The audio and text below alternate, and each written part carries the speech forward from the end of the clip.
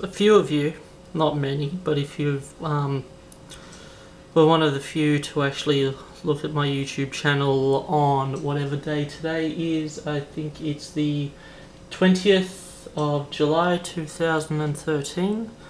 Would have probably seen a video of me replacing the tuning coil on my BITX 40 with a ceramic resonator. After actually plugging it in and trying to tune into something, it didn't work, even though my frequency display showed that it was being pulled down.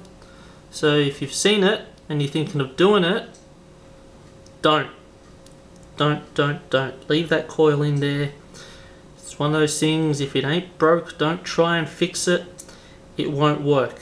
It won't work. So if you're seeing this video and you're wondering what the hell I'm talking about, just ignore it.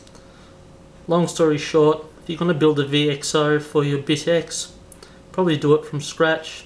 Don't modify your VFO by replacing the coil with a ceramic resonator, because, as I've discovered, it won't work.